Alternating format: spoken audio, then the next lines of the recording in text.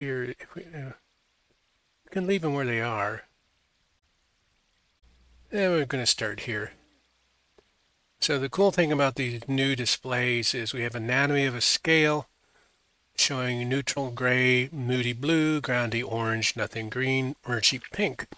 And the same 12 notes across the bottom go straight up.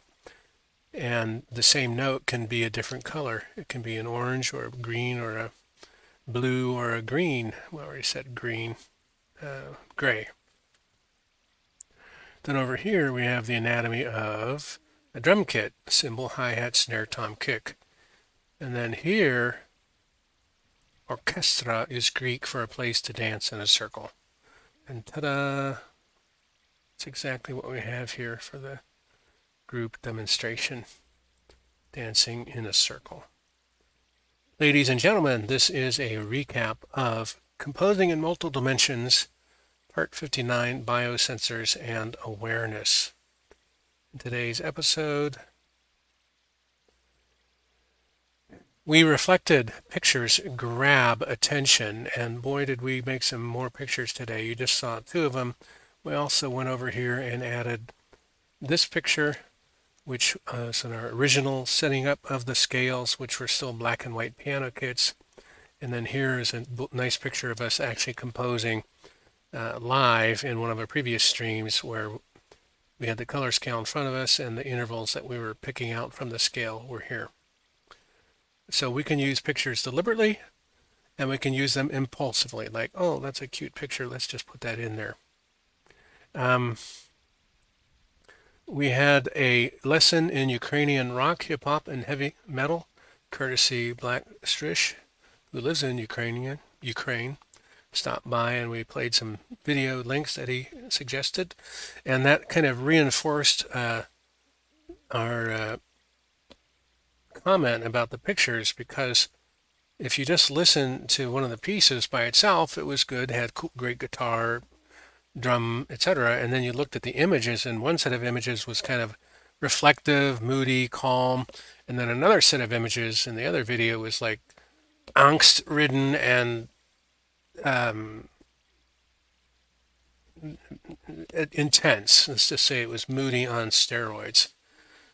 And yet, if you close your eyes and listen, they were both approximately about the same kind of aural impact.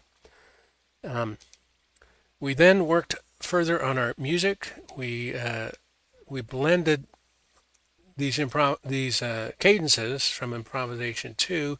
Every last one of them is now blended into improvisation 3, and we kept the labels here. So for example, 9, restore, 3, racketeer have been blended into what we were calling the arcs. And then we've been going through it, restructuring it, basically. Began restructuring it, adjusting where the pauses are, adding some repeats and extendeds, and we're starting a kind of a new arc naming down here at this level, because once you restructure it, you kind of have to do that. You have to re-listen to where do the pauses want to be. The composition tells you what it wants, so to speak. So what we're going to do is play it as we have it now, so far restructured, and that'll take us home.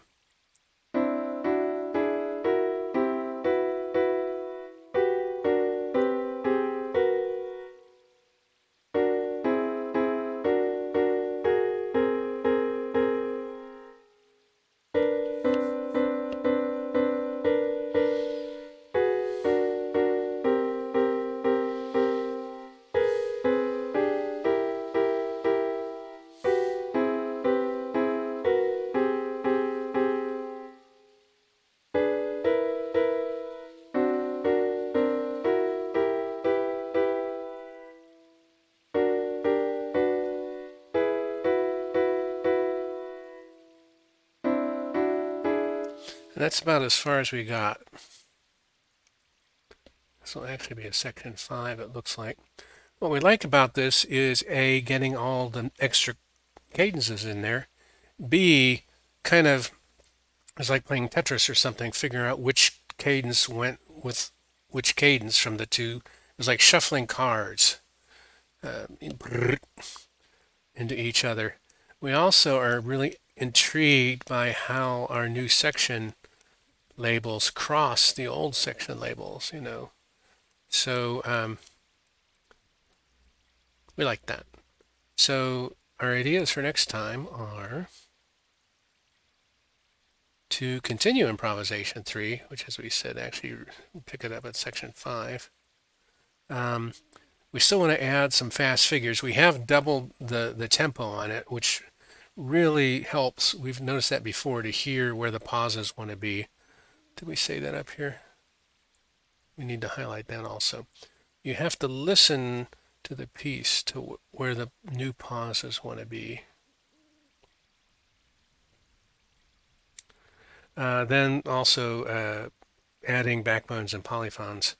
So acknowledgments to Hail Your Name, Robin Lord, and Blackstritch for coming by. We always appreciate that, especially Black's sharing with us his favorite Ukrainian bands, which use drum kits, by the way, just like we do over here, our drum kit.